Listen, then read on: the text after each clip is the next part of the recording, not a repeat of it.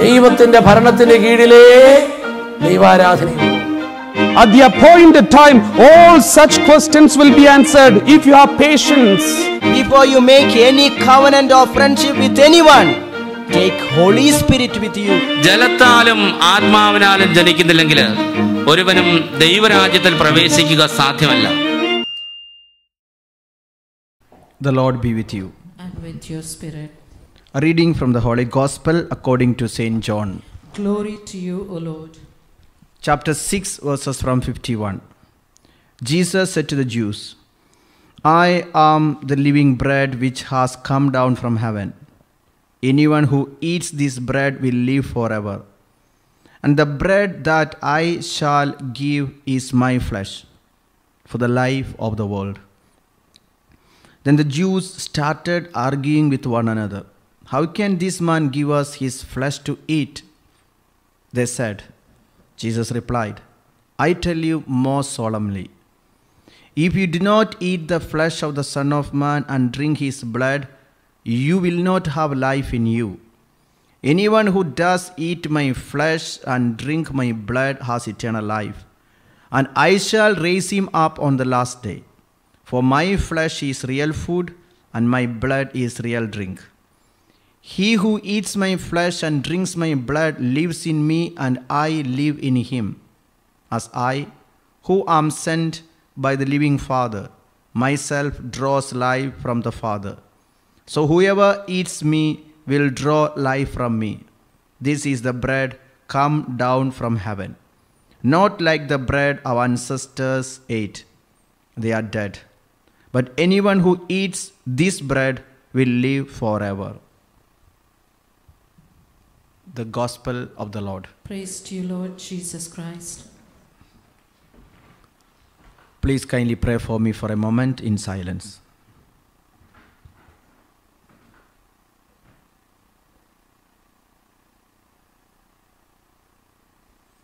Thank you for your prayers.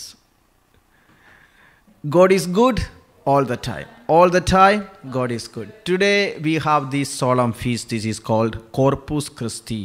That is the body of Christ. Why this feast is being started? It was started by Pope Urban IV. It was in 1264. The reason for this, one of the main reason, there was a holy nun called Saint Juliana of Mount Cornelion. She's from Belgium. One day during prayer, she had a vision of a full moon. And inside the full moon, she could see one black spot. And while praying, she got the revelation that it is a missing feast. Until then, there was no feast in honor of the body and the blood of Christ. She told this to the priest. Then the Pope was informed. Then the Pope got convinced that there should be a feast in honor of the body and the blood of Christ. And Pope entrusted St. Thomas Aquinas to prepare the Mass and the office for the feast of Corpus Christi. Since then, it's in the liturgy. Another important thing why this feast was introduced is because of a priest. He's a German priest called Father Peter for Prague. Now, he had this doubt whether the real presence is there in the body and the blood of Jesus. He had this doubt. So he was on a pilgrimage to Italy. And on his pilgrimage, where he reached in Bolseno in Italy, he was celebrating the Mass with that suspicion. And that day while celebrating, as he was breaking the bread, the blood came out of it. He was so much shocked, and he could really cry and feel the presence of the Lord. It was being informed to the bishop, then to the Pope, and still there is that real presence is being made visible in the cathedral in Orvieto in Italy. Now, as we have this solemn feast, the church wanted to speak and tell you that the body and the blood of Jesus the Eucharist has the real presence. It is the most real presence on earth. This is the presence of God. That's what we have just read. This is John chapter 6 from 51. We have read that Jesus himself said, from his mouth, I am the living bread. Who said this? Jesus. I am the living bread that came down from heaven. That is why in the Holy Catholic Church we have the bread, and through the Eucharistic prayer that bread truly becomes the body of Jesus. The blood of Jesus comes into it. That is the real presence. So Jesus himself said, I am the living bread that came down from heaven. Whoever eats of this bread will live forever, and the bread that will give for the life of the world is my flesh. If possible, you can repeat the word of God together with me. I am the living bread. I am the living bread That came down from heaven. that came down from heaven. Whoever eats of this bread Whoever eats of this bread will live forever. will live forever. And the bread that I will give for the life And the bread that I will give for the life of the world of the world is my flesh. is my flesh. Remember, Jesus said this, opening his mouth. So it's important to believe in the real presence of the Eucharist, real presence of God. We have already seen extensively about the power of the Eucharist, especially Father Joseph has taken so many sessions about the power and the mystery of the Holy Eucharist. I just want to continue where we have stopped to tell you that the Lord has given us different and various commandments to follow. And as we follow these commandments, we can really experience God's love. And it is through that we will be able to experience who Jesus in our life. Just I want to tell you one testimony about the power of the Eucharist. This is about the perpetual adoration and what is the power of it.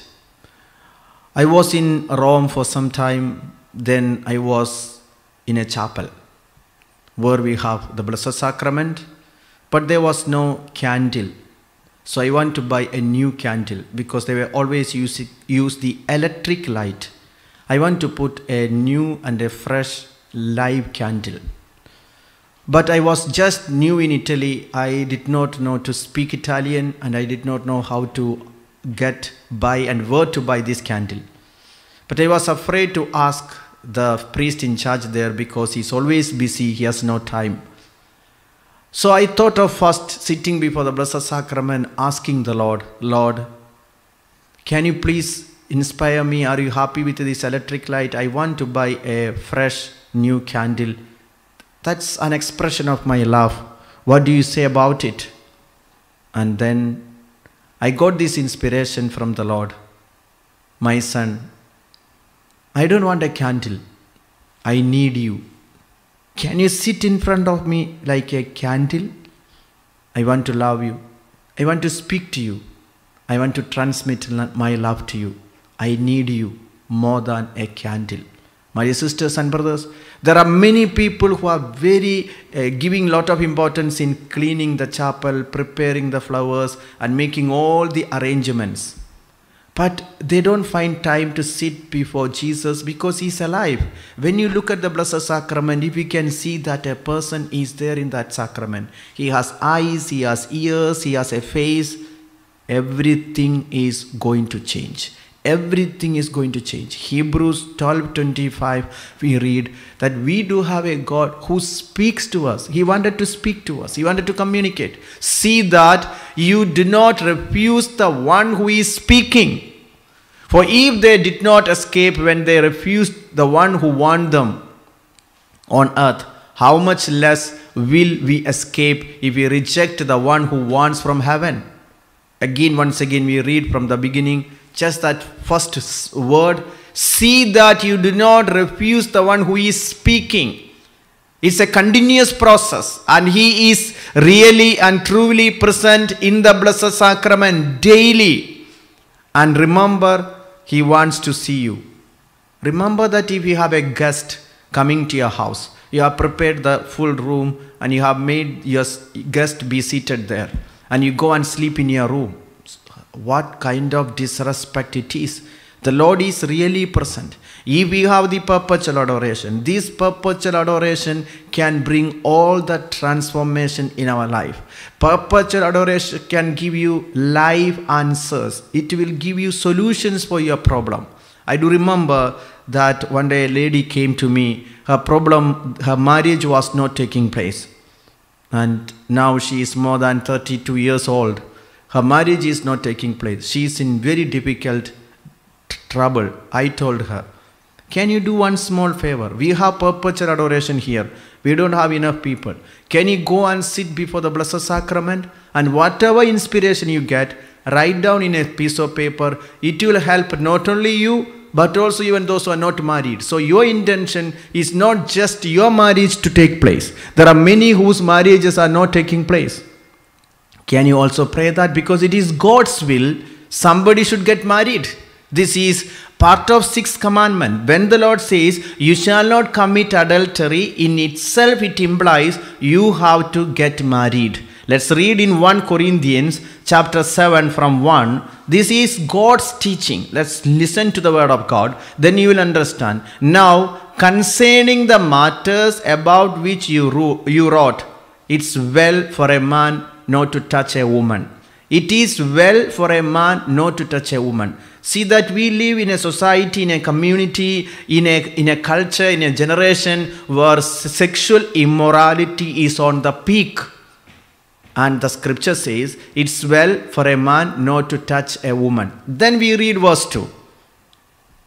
But because of cases of sexual immorality, each man should have his own wife and each woman her own husband. It is what God's design. So a woman who is maybe 25 years, 26 years, 24 years, a man is also of that same age, is God's plan. You should marry, because if a woman is not married at the age of 32, that means she has not started a life of her own according to the plan of God, if it is God's will to get married. So if so many people, their problem, they are undecided, they don't know what to do. This is what what God is telling. You are still struggling because you are not married and you are still confused. The Lord wants you to get married. So this particular woman who is 32 years, we recommended her to go and sit before the Blessed Sacrament because Jesus is alive. Pray. Pray for all those who are not married. And give me whatever inspirations you get. Basically, you have to open your Bible and read. She's an intercessor. She's a prayerful woman. So I asked her to pray. Later on, she came to me, she has given me 6 scriptures. This is what I want to share with you today, because it's also part of our series on the commandments. Now, the scriptures the Lord revealed to an unmarried woman who was 32 years, it's not only helped her. Later, within 3-4 months, her marriage took place and she became a very good example. And she also helped me to help others because God gave her these revelations. The first one was from Isaiah 62 verse 4. Let's all read together, especially those who are not yet married. And you are undecided. We have to read this. This is a lady who got this from the Bible.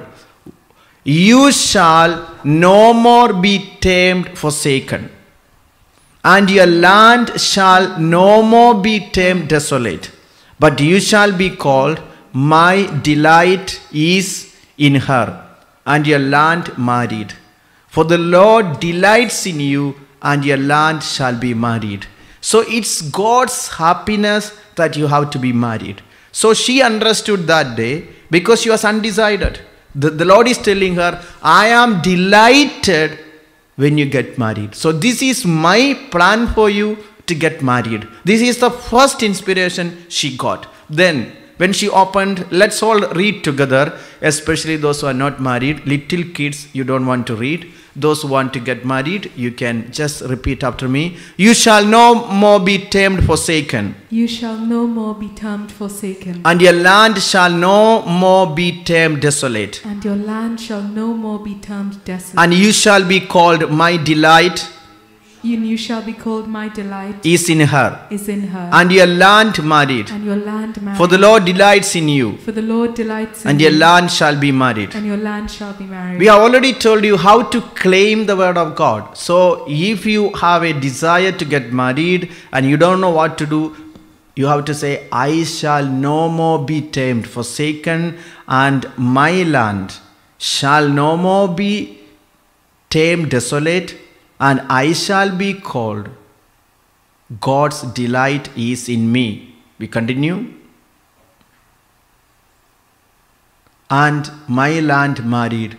For the Lord delights in me, and I shall be married. This is what the Lord revealed to her. So that confusion whether to be married is gone. Then the Lord revealed to her, this is from Isaiah, this is 34 verse 16. Isaiah 34 16. Isaiah 34 16.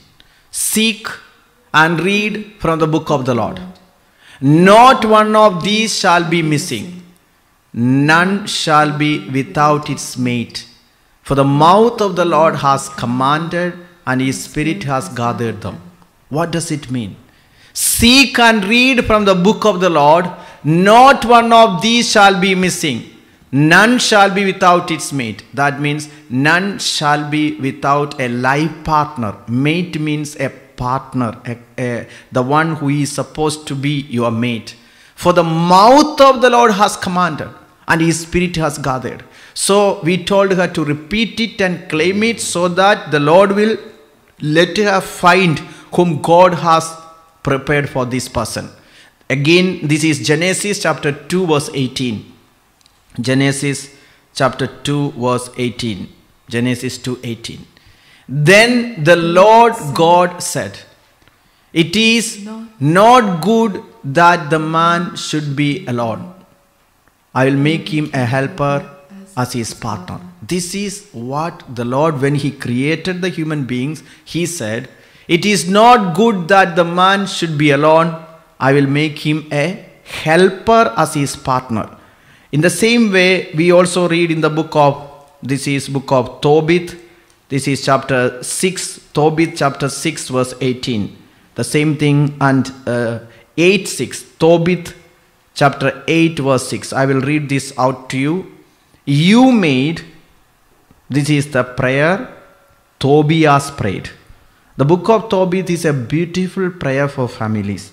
Beautiful book. Tobit 8:6. You made Adam, and for him you made his wife Eve as a helper and support. From the two of them the human race has sprung. You said, it's not good that the man should be alone. Let us make a helper for him like himself. This is God's word. What this girl was getting the revelation. It is God's plan that she should get a partner. If it is God's original plan, why I am not getting? And we should know, when we ask, when we plead, Lord, you yourself said, it's not good for me to be alone, and I am already 32 years. You said you have prepared a partner. Show me this. So she was claiming God's promise. Tobit 8:6. You made Adam, and for him you made his wife Eve as a helper and support. From the two of them the human race has sprung. You said, it is not good that the man should be alone. Let us make a helper for him like himself.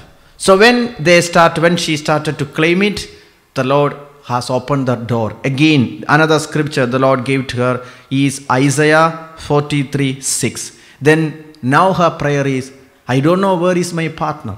You yourself have to bring this. I will say to the north, give them up, and to the south, do not withhold. Bring my sons from far away, and my daughters from the ends of the earth. You don't know basically where your partner is at present. The Lord knows. Whether he is in north or whether he is in south. Whether he is in America or he is in Canada. Whether he is in India or he is in Goa. Or he is in Mumbai or he is in Nairobi. You don't know where he is. God knows. And when you are claiming, Lord, bring your daughter, bring your son, whom you have prepared. This is what the Lord is going to do. Again, now this is from Isaiah chapter 60 verse 20. Isaiah 60:20.